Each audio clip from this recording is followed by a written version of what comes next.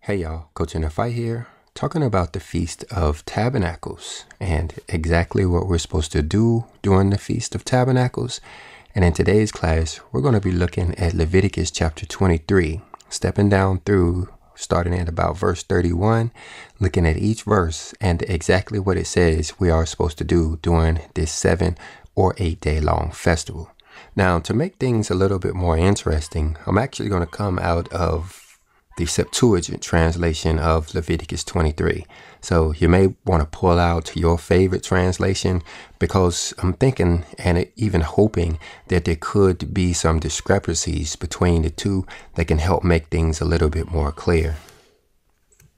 I decided to do it this way after finding a slight difference in the words when talking about when the Feast of Passover starts and when the Feast of Atonement starts. You see right here in Leviticus chapter 23, verse 5, it says, in the 14th day of the first month at even is the Lord's Passover. And then down here in verse 32, it's saying that the Day of Atonement starts on the 9th day of the month at even. Now, even though they're both saying even, we celebrate them at different times, as you probably know already. And when we look at the Septuagint at verse 5, when it's talking about Passover, it says between the evening times is the Lord's Passover. And then when we see down here in verse 32, it's saying from evening to evening. So those are two different times, and that's why we celebrate them differently.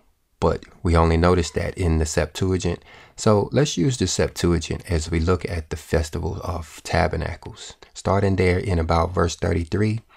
First, let's open up with a prayer. Our Father, who art in heaven, hallowed be thy name. We ask you to open up all communication pathways that we may hear your instruction on what it is that we are supposed to do during your Festival of Tabernacles. In your Son's name we pray. Amen. And so be it. All right. So now let's look at verse 33. It says, and the Lord spake unto Moses, saying, so this is Moses getting the instruction. It says, speak to the children of Israel, saying, on the 15th day of the 7th month, there shall be a Feast of Tabernacles, 7 days to the Lord.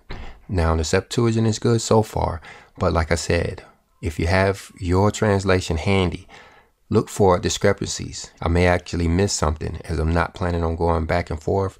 And if you see something that contradicts your translation, put it down in the comment section and let's discuss it. Now, verse 35 says, and on the first day shall be a holy convocation. Ye shall do no servile work.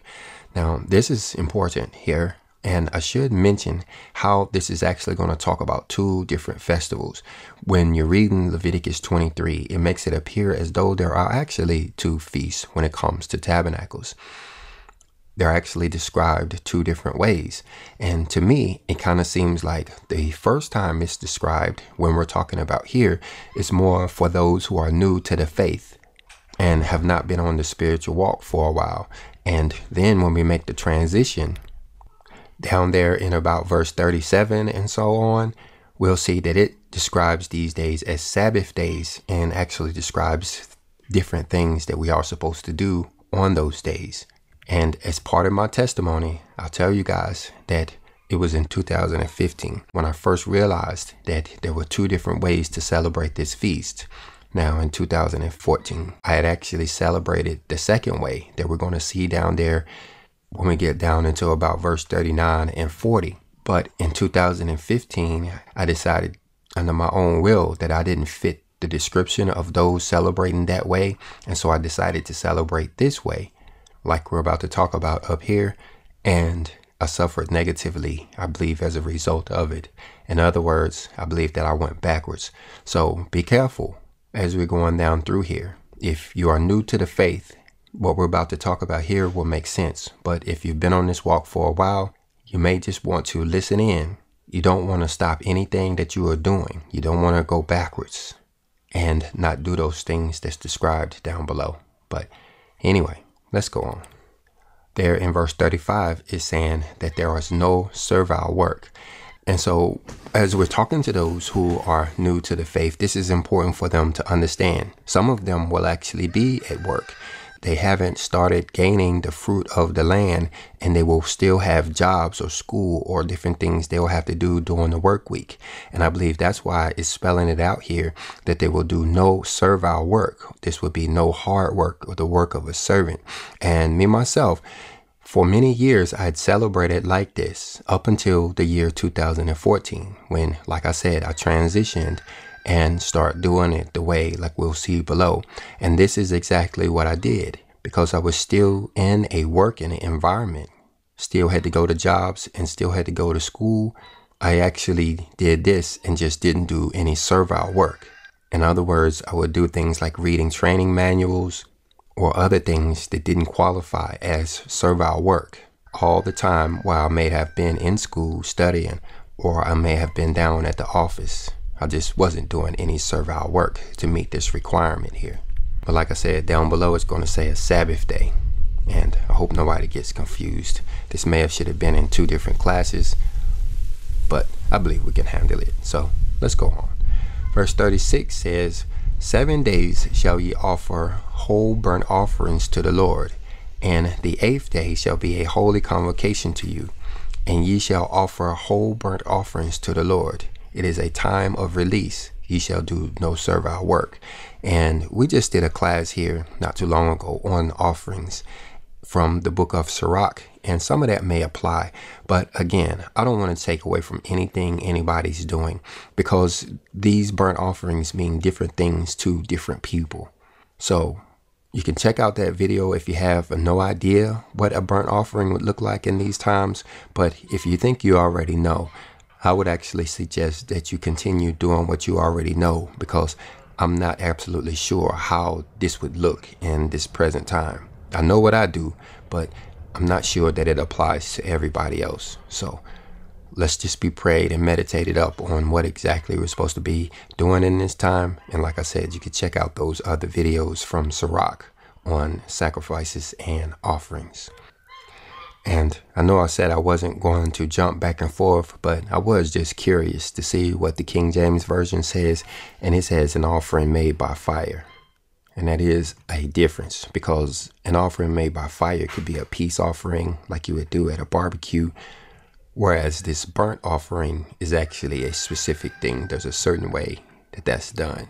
But anyway, what we see here is that these are to take place each and every day, which makes sense because we have to eat every day.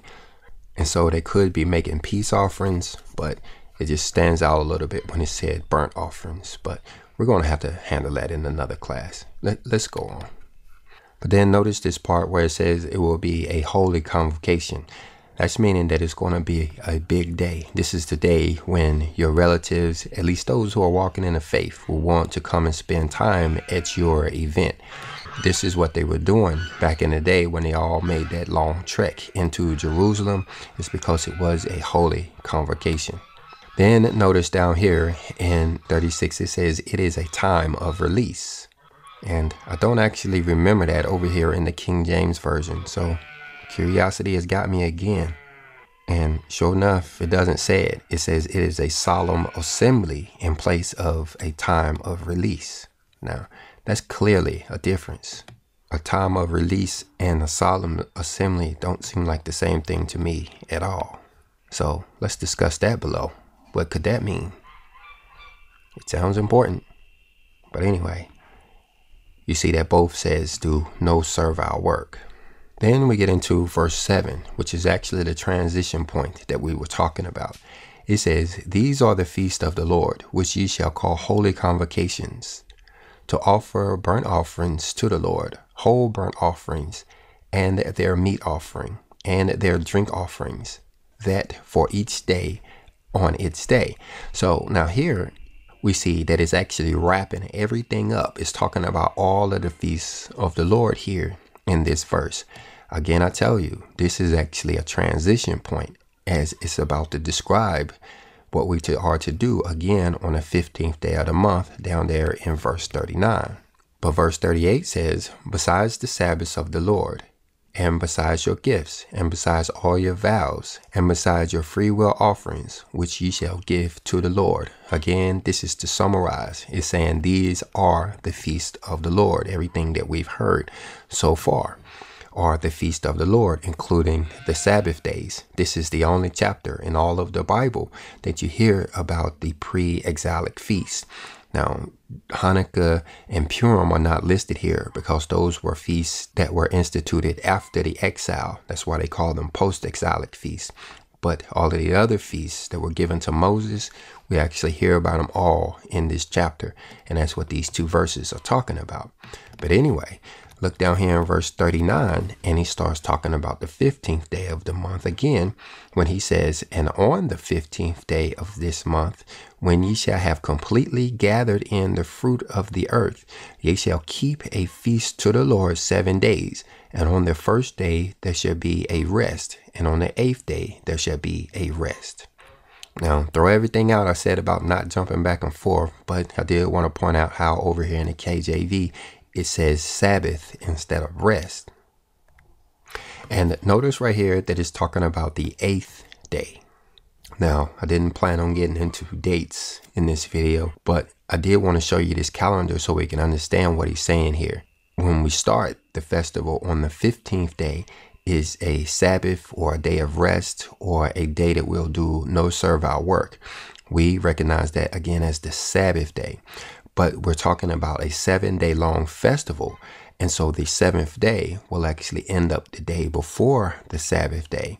And that's why it's talking about this 8th day here. The reason why I believe that the 8th day is included in here, well, one of the reasons, of course, it is the great day. But one of the reasons why I think it's spelled out is because this is a festival of booths when people will actually be sleeping in tents. So, or homemade shelters or something off in like a Jerusalem or maybe at their family house. But anyway, you can think on this is that these people have been sleeping in these booths away from their home. And the festival is ending right here on the 21st day of the month, which is the 6th day of the work week. But the festival is ending at sundown, which will actually be the start of the 7th day of the work week or the Sabbath day. So you can't really expect people to pack up all of their tents and pack up all of their gear to make that trek home, because they will be leaving at the beginning, even in the nighttime at the beginning of the Sabbath day. So I believe this is why our Father had them to actually stay another 8th day as part of their celebration, so that they would spend the Sabbath day as part of this festival, that again being the 8th day. And then we read over in 2 Chronicles that the king actually sent them home, which would actually be the 9th day or the first day of the week. That's the day when they would have packed up all of their equipment and packed up all of their tents and families and everything and would have went back home. And we didn't mention that up there, that in verse 36, it was actually talking about the 8th day up there too, saying that it was a holy convocation. So no matter which way you celebrate, the 8th day is a big deal. They call it the great 8th day. It could be the most important day of that festival. But anyway, looking back down here at verse 39, notice this part where it says, when ye shall have completely gathered in the fruit of the earth. And that's similar to what we saw up there in verse 22, when it was talking about the Feast of First Fruits, the beginning of the Feast of Weeks. That's when they actually started the Omer count, as they call it. Notice that it says, when ye shall reap the harvest of your land. And I personally believe that this is talking spiritually here. And I think that has spiritual connotations. And I believe that's what it's talking about down here in verse 39. And that's why you hear me say, when we have been in this walk. These fruits, I believe, are a spiritual fruit. And that was my problem back there in 2015, is that I did not recognize these fruits as being spiritual. So when I looked around and didn't see any fruit on the ground, any physical fruit on the ground, I got confused, thinking I didn't actually fit the description of those who was actually doing this feast right here. And like I said, I made an error And I decided to do the festival according to what we saw up there in the previous verses. And I didn't do what we're going to see down here in the following verses. And I keep bringing that up because I don't want anybody to make the mistake I did. It was a very, very, very bad year. A lot of bad things happened. Whereas before, I saw a lot of blessings. Because like I said, up until 2014, even from the year 1998, when I first started keeping the feast days, I had been keeping them according to what we read up there. And it was only in 2014 that I actually followed the feast that we see down here, sleeping in booths and that kind of thing. And I saw a great increase in blessings. It was like after sleeping in the booth that we're going to read about, I actually felt our Father's presence in a way that I had never felt in the 20 years that I had been serving the Lord before. It was a life-changing experience sleeping in that booth. And I'll give you guys a video that talks about the testimony on that. It was actually a tornado involved while we were out there in a tent. And that let me know that it wasn't my house that saves me or protects me, but it was our Father that did so. And so, like I said, that was a very life-changing experience. But then in 2015, when I decided to not sleep in a booth, it was like all of the blessings that we had received got sucked away real quick, and we started losing things. A tree fell on the car and busted the windows out. A squirrel made a nest in the motor of the truck and ate the ignition wires out of it. So there was 2 cars that was pretty much knocked out of commission real quick, you know, and I believe it was because I had made an error. I had backslid as far as these feast days. And like you hear me say all the time, it's all about these feast days. These feast days are extremely important to this walk. And that's why it's important that we get this right. So let's go on. And let's look at verse 40, which gives some more detail on what it is that we're supposed to do. It says, "And on the first day ye shall take goodly fruit trees, and branches of palm trees, and thick boughs of trees, and willows, and branches osiers from the brook, and rejoice before the Lord your God 7 days." And we see over here what trees is talking about in the King James Version. But these are the goodly trees in your area. So what it's telling us to do is on the first day, the 15th day of the month, we go and we gather these branches from these trees. Now myself, I gather anything I consider a goodly tree. I don't necessarily have palm trees, at least not ones big enough to pull a branch off of yet. And I don't have any willows of the brook, but I do have thick trees like pecan trees and cherry trees, and other beneficial trees like oak trees and pine trees. And so we grab at least one branch off of each one of these trees, and we walk around rejoicing with these trees. We walk around the whole property just singing and rejoicing for 7 days. We do this just like it says there with these trees. And if you get confused, not understanding the importance of what's said here, because you got to remember, it doesn't tell us why we're doing this. We're just told what to do. But if you ever get confused and wonder, okay, that seems, not that important, I advise you to go over to Revelation chapter 8 and verse 9, where it's talking about these people, this great multitude that no man could number, of all nations and kindreds and people and tongues. These are the people who will get to see the kingdom of heaven in the flesh. These are the people who will be standing with the 144,000 that survived the apocalyptic events coming up on the world. Well, notice down here that they have palms in their hands. Guess what these palms are, guys? That's the Feast of Tabernacles. That's why they have palms in their hands. Just like up here, it says that they will be clothed in white robes. Of course, our robes are made white during Passover, we find out.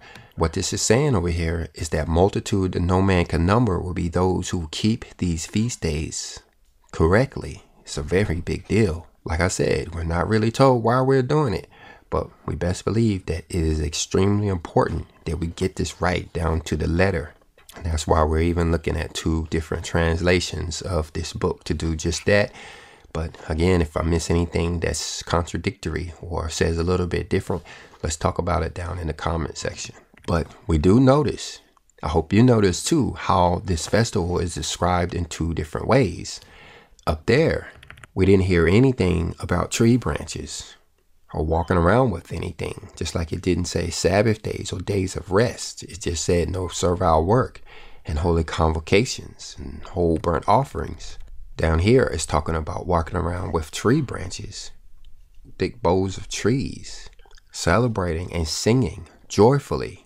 Whereas the King James Version described that one up there as a solemn assembly, which to me sounds serious or even a little bit sad. Down here, these guys are having a joyous time, rejoicing and singing and playing and, having as much fun as they can, even celebrating down there like we see in verse 41. But let's come over here and look at it in the Septuagint. It says, a perpetual statute for your generation, in the 7th month ye shall keep it. Now I'm noticing something different here. This King James Version, verse 41 says, and ye shall keep it a feast unto the Lord 7 days in the year. It shall be a statute forever in your generations. Ye shall celebrate it in the 7th month. So there's actually saying the exact same thing. They just added a few more words. So let's go on. Verse 42 says, 7 days you shall dwell in tabernacles. Every native of Israel shall dwell in tents. And this could have possibly been the problem because I am actually native Israel and I'm not necessarily grafted in like many of you guys who are listening. And that could be the separation on why I was required to sleep in a tent and why I got in big trouble when I failed to. Is it saying that those who are grafted in and not bloodline Israel do have the option to not sleep in these booths? Well, even if that be the case, guys, and you don't recognize yourself as native Israel, I personally would suggest that you go ahead and sleep in a tent because you never know. King Solomon had 1,000 wives and he preferred Gentile women, and Gentile women produced Gentile kids, and these kids would have spread throughout the world and they would have all looked differently. They would have looked like their mom a little bit, but they would have still been of the bloodline of King Solomon. So, in other words, some of these people who look like Gentiles are actually direct descendants of King Solomon, and they would actually be native Israel. So, if you feel like if our Father is moving you to dwell in these booths, I would definitely do so because you could be native Israel in disguise and just not know it. Jumping back to verse 42 in the KJV, it says, Israelite born shall dwell in booths.